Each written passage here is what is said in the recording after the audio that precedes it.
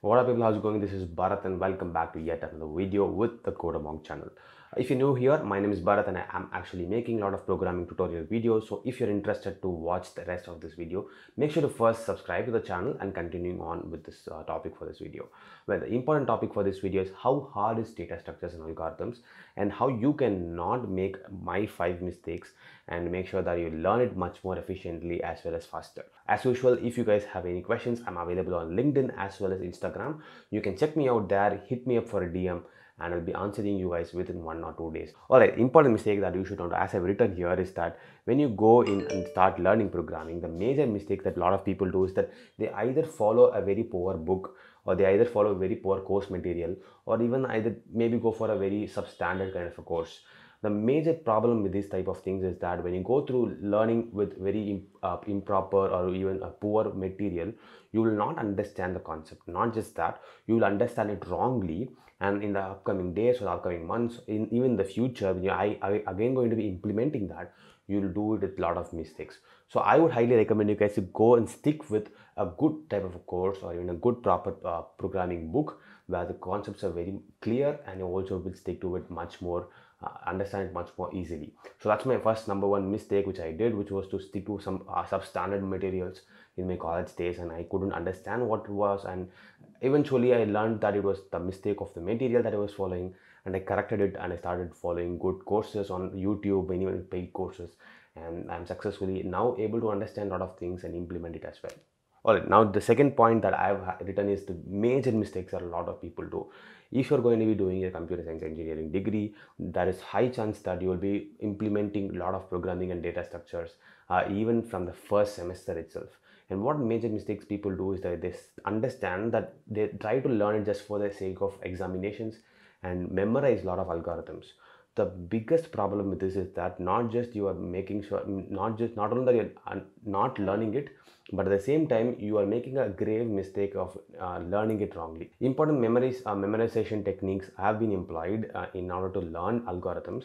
One of which I very frequently followed in my college days was to learn the algorithm line by line in terms of theory. Like you understand, like say the for loop is here, there's an if block here, there's a for loop here. I'll write it in short forms, for, if and for, and I'll just implement it and write it on paper. So there's just memory techniques that I followed which did not help me in any way. I did not understand algorithms, and the months and years later when I was preparing for my interviews and I was trying to learn data structures and algorithms, I understood it was a very huge mistake, because not only did I not learn the algorithm, I made sure to forget what the memorized algorithm was completely, and had to spend a lot of amount of time in understanding what again it was from scratch.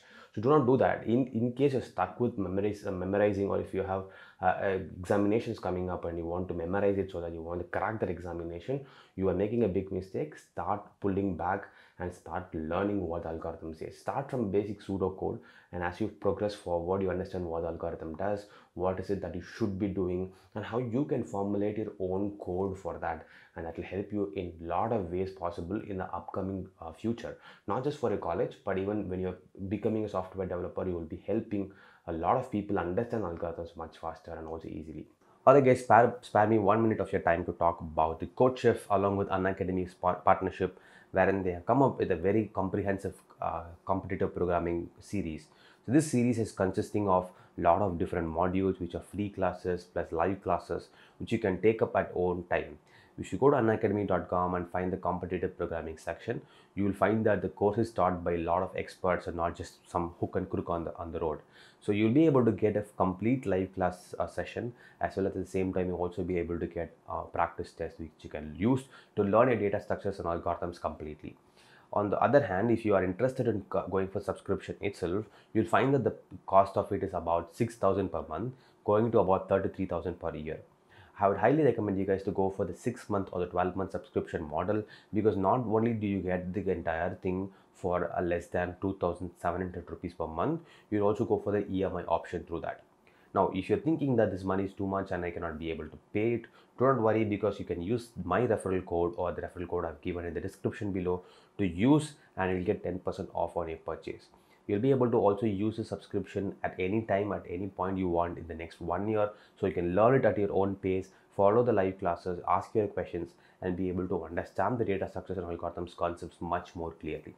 Let me know what you guys think about this in the comment section below, and I'll be happy to answer any questions you have. Alright, third point I have written here is to understand just the theory. Do not understand just the theory of the algorithm.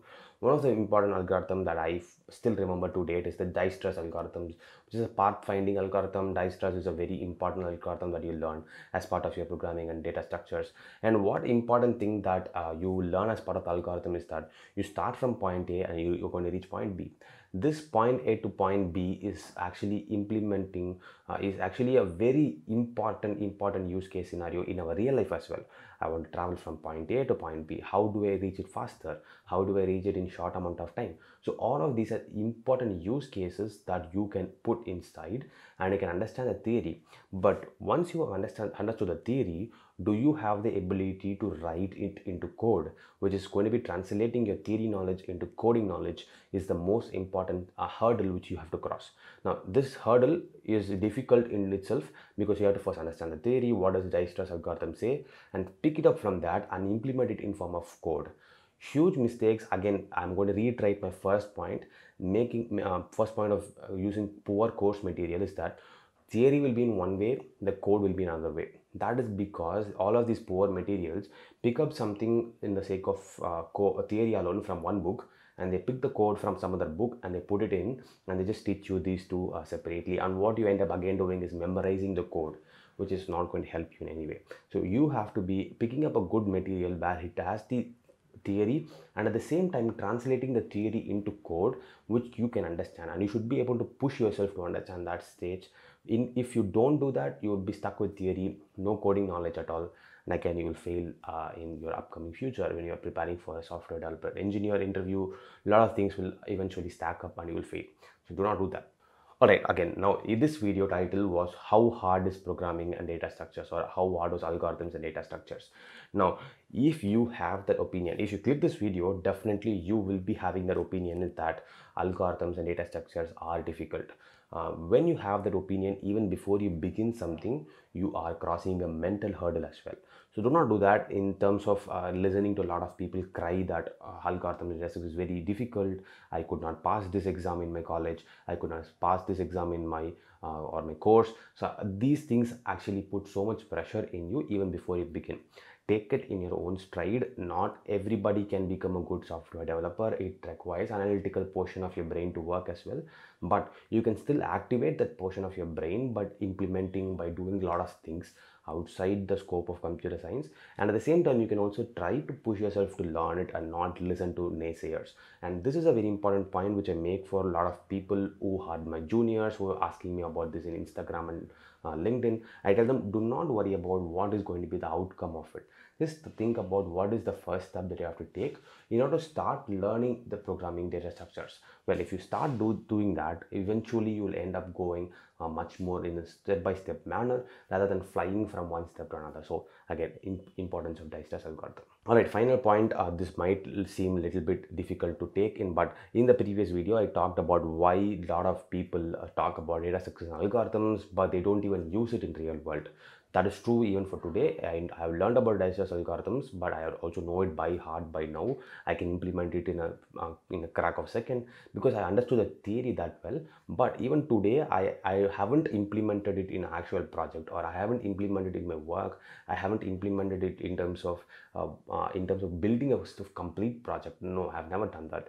I have used data structures. I have used a lot of different algorithms, but all of these have been abstracted methods. There isn't a much more thing for me to go and implement.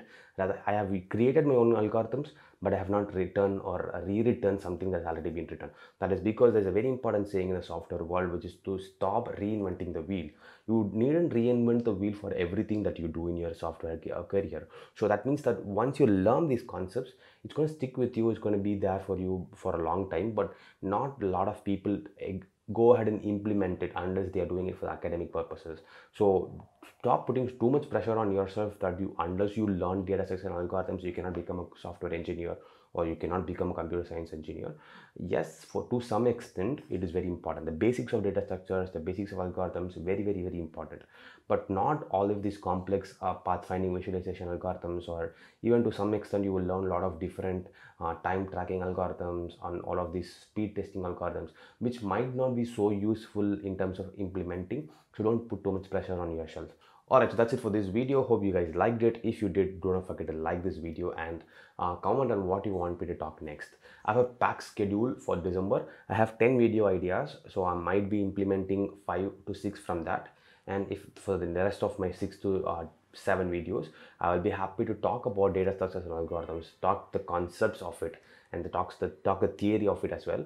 So if you guys want me to do it, drop what algorithm you want me to talk about or what data structures you want me to talk about, and I'll be happy to do that for you guys in this video, in this channel. So let me meet you guys in like upcoming videos. I have very interesting things to talk about as well. Until then, it's Bharat. Peace out. Have a super awesome day.